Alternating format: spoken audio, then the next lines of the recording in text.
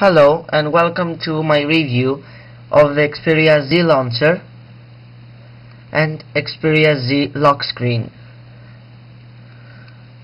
So in this video we're going to mainly discuss about these two items, and let's start with the lock screen. As you can see, it has a pretty smooth animation and it rather changes depending on where you touch on the screen. As you can see, you can either swipe to the right to manage your tracks, your music tracks, or swipe to the left to access your camera. You cannot lock by swiping very slow. As you can see, that when I swipe very slow, the phone doesn't unlock. You need to swipe with a fair amount of speed to unlock your phone. So let's go to the other category, the Xperia Z launcher. As you can see, it has custom icons and widgets.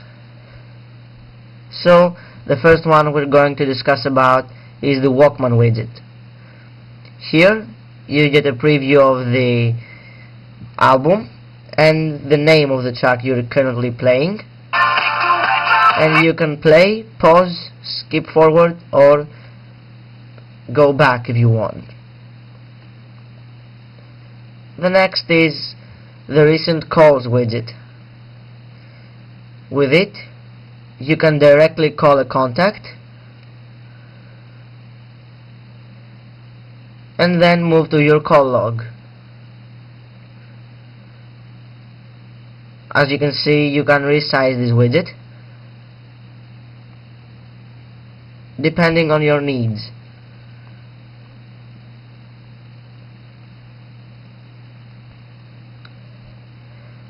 Next, it's the clock widgets. So as you can see, you can have different options of clocks, either an analog one, black or white, or a digital one, and a binary clock. Then it's the photo widget, which is pretty good. As you can see, it has a very smooth animation and a good looking UI, and you can resize it too. You can either make it very big or very small. You can make it take up half of your screen, horizontally or vertically.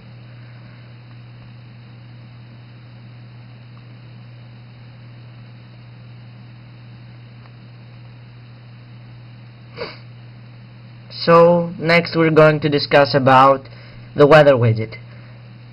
As you can see, once you tap it, it unfolds and presents you with the weather forecast for day, night, and the 3 upcoming days.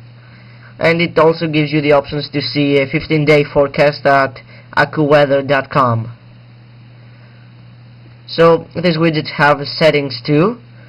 So in here you can set your location based either on your GPS, or you can search for your city, but let's leave it here. Last but not least, let's talk about the toggle widget. With it you can either add a widget that has all toggles and unfolds into a bigger one, or add one toggle at a time. So I think that was all about widgets. So now we will focus at the launcher itself. As you can see, when you tap on a specific empty area of one home screen, a menu pops up, and you have lots of choices here. One choice is to add a home screen by simply swiping to the left or right and hitting the plus up button.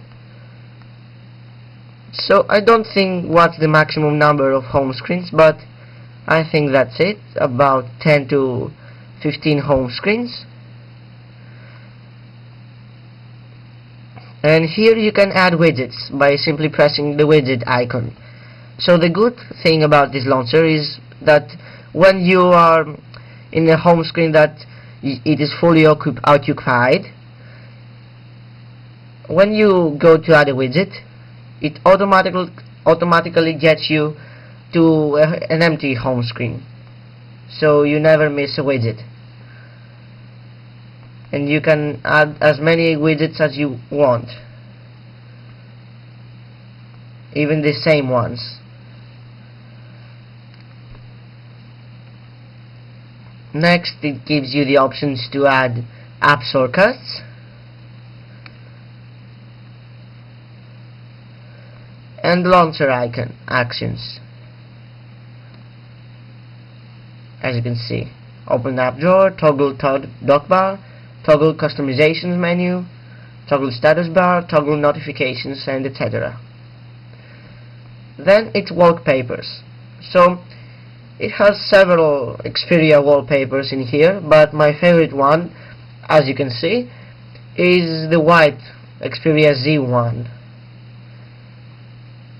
And as you saw right now, when you select a wallpaper, it doesn't go back. It remains on the wallpapers picker. So you can change it right away. And it gives you the options to manage your apps, go to system settings, or lock desktop. But let's view the launcher settings. Here, under this tab, you can access your home screen settings, how many vertical or horizontal margins do you want to add. Then it's the dock bar options, the app drawer options, such as the paint background opacity. I have set it in 50%, which comes in stock. Then it's buttons and gestures, so I have set the home button actions to open app drawer, and you can select the swipe up or swipe down, pinch in or pinch out action to do anything you want, from opening an app to go to recent apps, show notifications, and etc.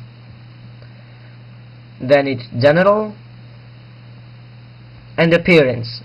So when you first install your launcher, it doesn't have the Xperia icons.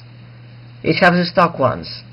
So if you want the Xperia icons, you need to go here and tap on Xperia T. It will give you the Xperia icons.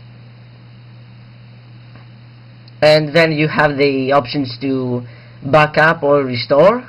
So let's do a backup to see how quickly it is. So as you can see, it's done, so it's fairly quick.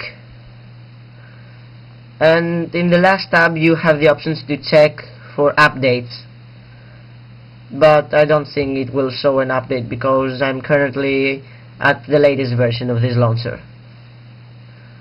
So as you can see, it said you're running the latest version, and you can also restart the launcher.